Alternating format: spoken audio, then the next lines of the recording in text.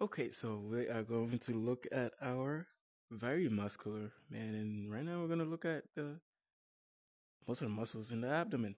So we're gonna see if we can do this in 20 minutes, so I can head to the lab. Um, put my name down just so she knows I was there. Anywho's, so we're gonna start with our ab- uh, abdominal wall, muscles of our abdominal wall, and obviously we know our external abdominal oblique muscle. It's the most external, per the name. It's its origin ribs 5 to 12, so the last eight um of our intercostal ribs. So when we look at it, it's gonna start from see its insertion from T5, 6, 7, 8, 9, 10, and 11. That'll be our last eight intercostals, and 5, 6, 7, 8, 9, 10, 11. So the last seven intercostals plus our subcostal one. Oh, if it's in there, it should come out. Oh, where is the subcostal? Okay, we can't see it, but it is in there somewhere. Let's put all the stuff back.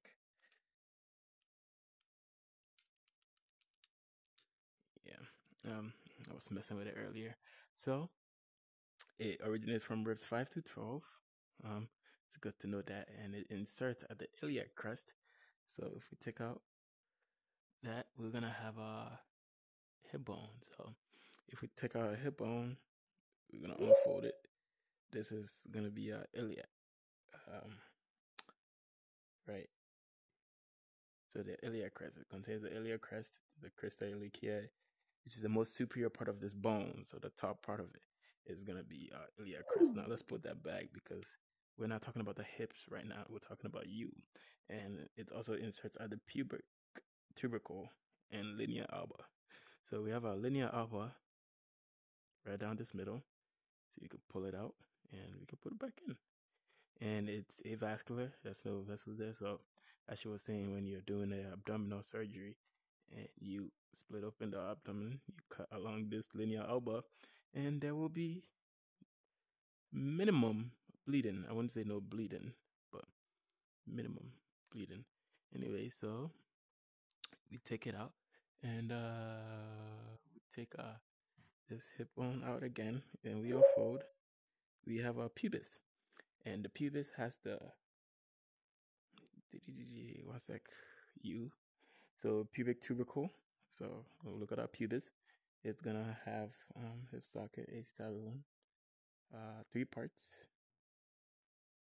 and the pubic tubercle. So on the ventral aspect of the superior ramus, we have the pubic tubercle, and yada yada yada. But we know that the external abdominal muscle um inserts at this top and over here and on the linea alba.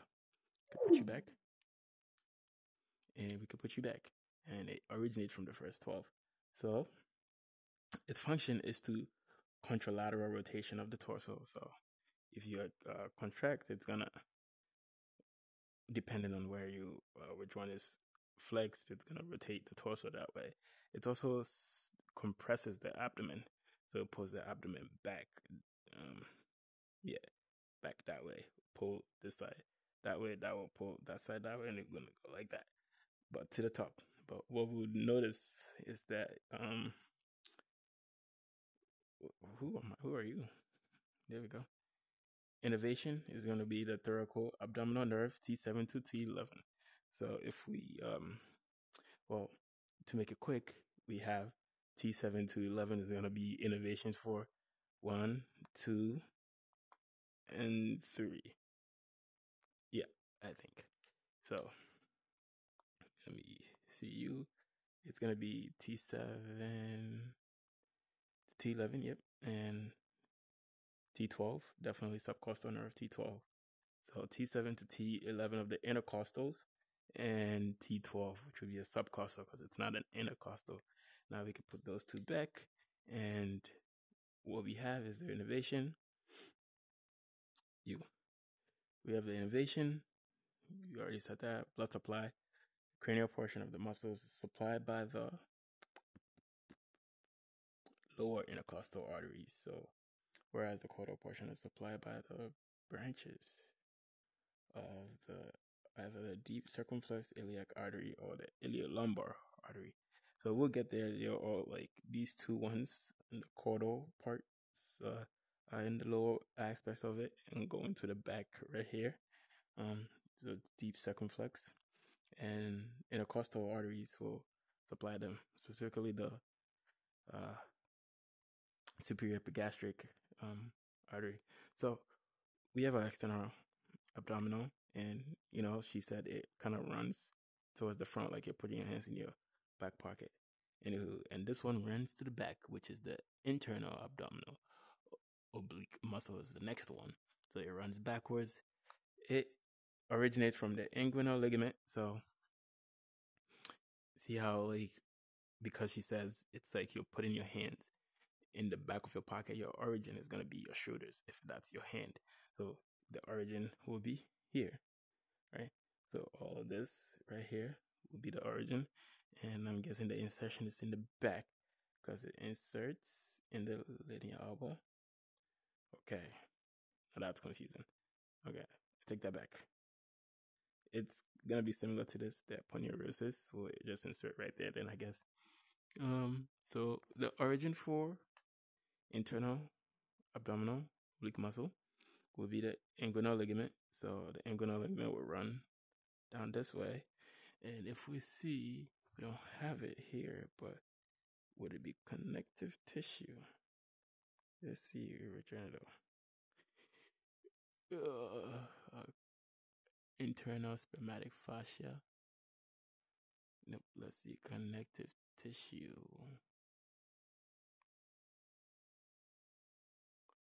Inguinal ligament in there, right there.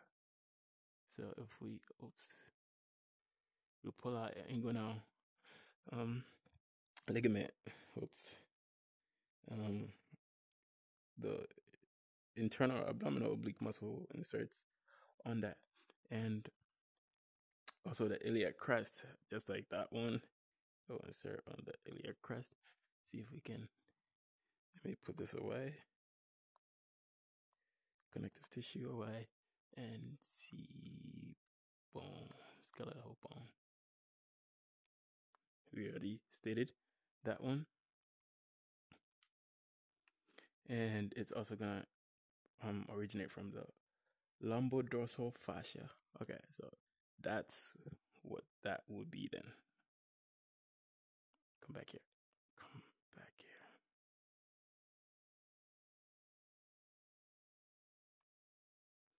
Right on this edge.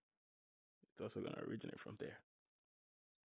So we have the origin and we have the insertion, which would be the inserting on the linea alba, the pectine pubis of the bone, and in the xiphoid process. So the right here on the xiphoid is where it inserts. You can see it up there, and inferior ribs. So yeah, that goes without saying. These little projection on here. So originate. Or insert. Now we move down to innervation and function. So function would do the same thing as the external, which would be compresses abdomen and then rotates vertebral column. So rotate the vertebral column from the back because it's inserted on the back side of it. Okay, it goes and insert here. So that would help in rotating the vertebral column. Makes sense. And compresses the abdomen. So this compresses the abdomen upwards, since internal abdominal oblique muscle is inserting to the back of it. It's like putting your hands in your back pocket. It will compress it down.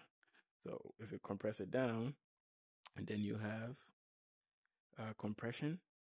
It's gonna be forward.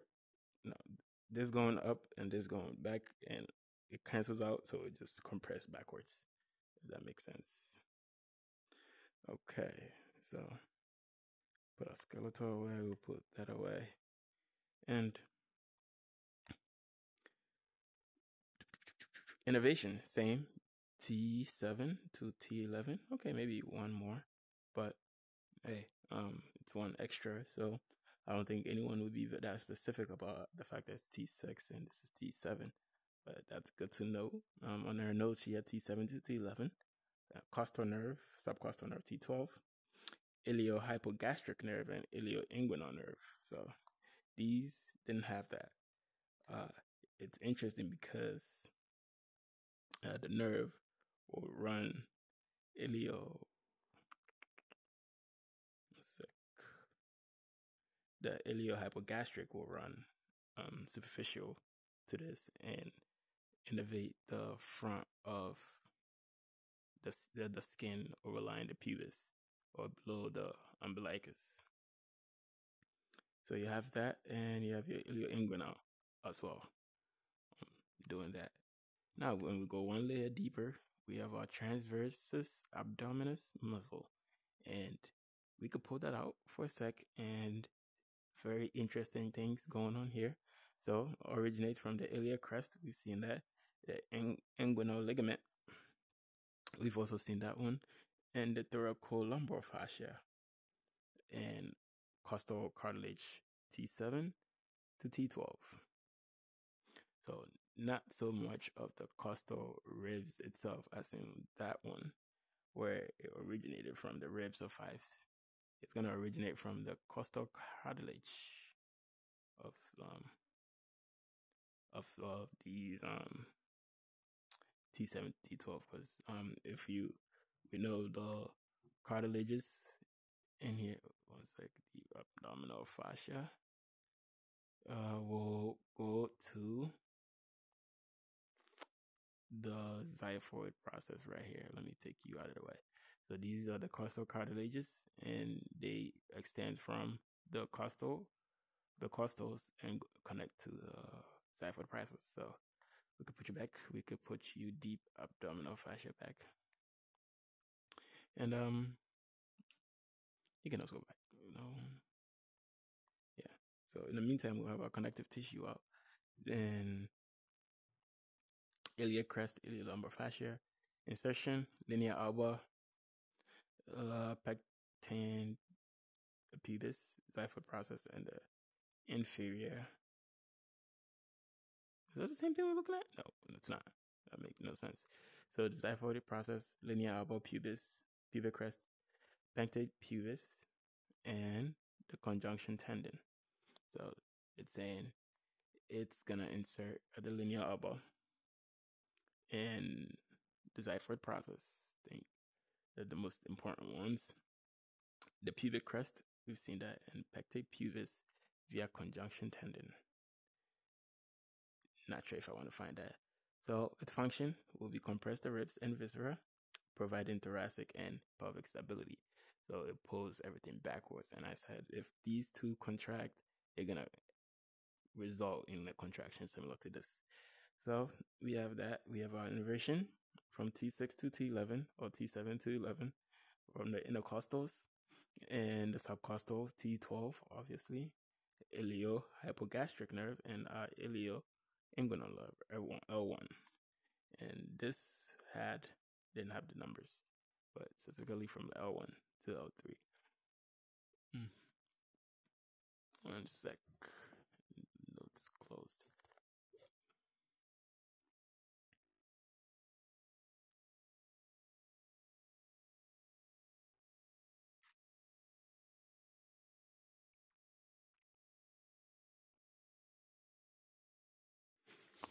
Okay.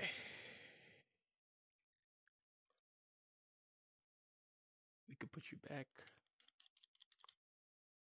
So one thing she noted was that this was also L1 from the ilioinguinal nerve. Our next one we'll talk about will be the rectus abdominis. And now that is the rectus abdominis, just that. And we have, oh yeah, one sec.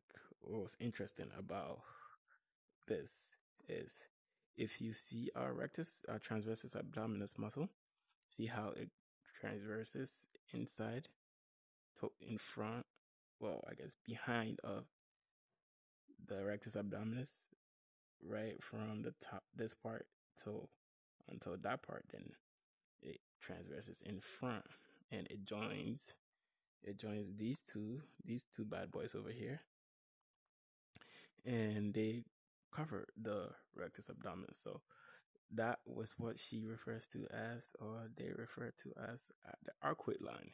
It's the line where, let me bring, it's the line where the the rectus abdominis sheet, or the rectus sheet, covers just the posterior and the anterior part above the arcuate line, and just the anterior part of the rectus abdominis below the arcuate line. So that is pretty much. She talks about two more muscles, the pyramidal and the cremaster.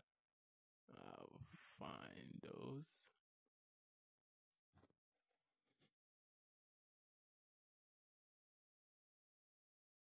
Hmm,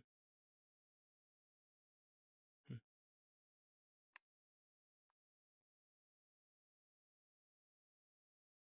So this is the pyramidalis. The pyramidalis muscle is just a tiny muscle here, and what it does is it originates from the pubic crest, and pubic symphysis inserts in the linea alba. Obviously, it's more than this. It probably connects with the connective tissue extending beyond it, and its function is to tenses inferior portion of the linea alba. So it gives the linea alba some strength. And what we have here for innervation, it would be the subcostal nerve, which will be T12. And our blood supply will be the superior and inferior epigastric arteries. And we know where those come from. One off of the internal iliac. Okay. Internal iliac and internal thoracic. External iliac. Yeah, external iliac, yeah. So we'll put these back in our arcuate line. We'll put that back in there. So, that's pretty much it with the muscles of the abdominal wall. I think the cremaster, middle of inguinal, pubic tubercle, and crest, genitofemoral, rectal. Okay, let's see if we can find that one. A cremaster muscle.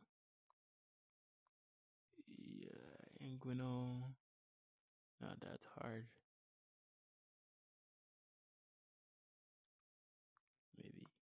Maybe the connective tissue.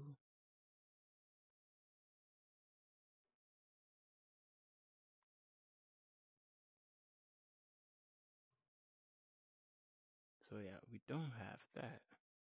That is quite unfortunate, but we know one thing that she talked about was the cremaster. So that would be all, or unless, let me put the integument on and let's do this.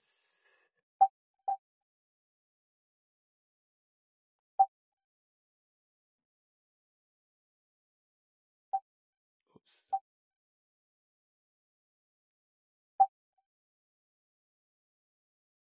Yep. So we are gonna cut our oh, this is trippy, but so she was speaking and she was showing that the wall of the anterior abdominal wall has the superficial layer and the deep layer. fascias, and obviously we have our skin. Oof, so trippy. Our skin, and if we move our skin out of the way, we have a linear external abdominal oblique.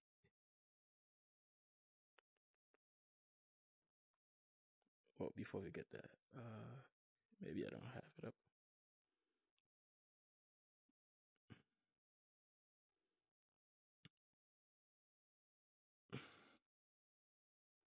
It wouldn't show me the fascia, but I see it right there.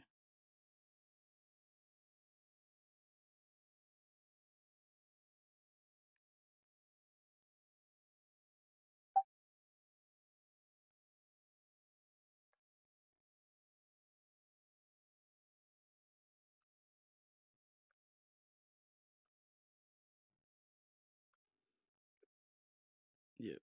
So we have our deep. Okay, so maybe we have to go in a little bit further. So then we take off our skin. We can take off our deep superficial fascia first, then our deep abdominal fascia. And what's good to know is that superficial fascia of the campus fascia and scarpus fascia, they can only be found in the abdomen, and they are nowhere else besides the abdomen. So every area in the body would have our deep layer of our fascia, and that would be all. We wouldn't have our campus fascia, and we'll have our scarpus fascia. But obviously here they put it both together, and they didn't break it down for us. So I don't think I can grab anymore. What is this?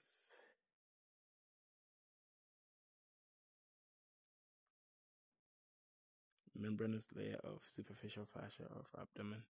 Right. So I guess it's in there, but they only put like the membranous layer. So you have these two fascias there to help protect the abdomen. So that's before you get to the muscles, you have your fascias. And yeah. And I think you also have your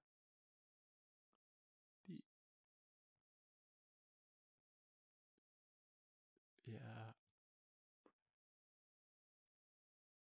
Well, yeah. After you get your, let me move these out of the way. After you get your muscles out, yeah, you do have another fascia, which would be the transversalis fascia, which would be the innermost part um of the wall before the peritoneum. So they don't have it here, but if they did, that's what we'll have. Okay, that's pretty much all we got for our abdominal wall. And next we'll talk about the blood supply, we'll talk about the lymphatics, we'll talk about the nerves, which shouldn't take that much longer.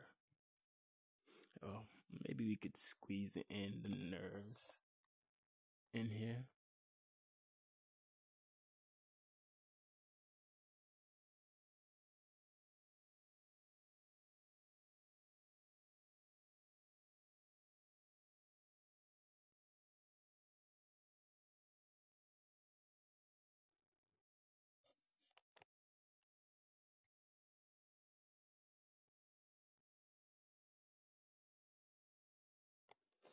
Let me see. Okay, we're already running past 20 minutes, so we're gonna end it here. And sorry, you could skip. I mean, it's already at the end, so we'll talk about the nerves later.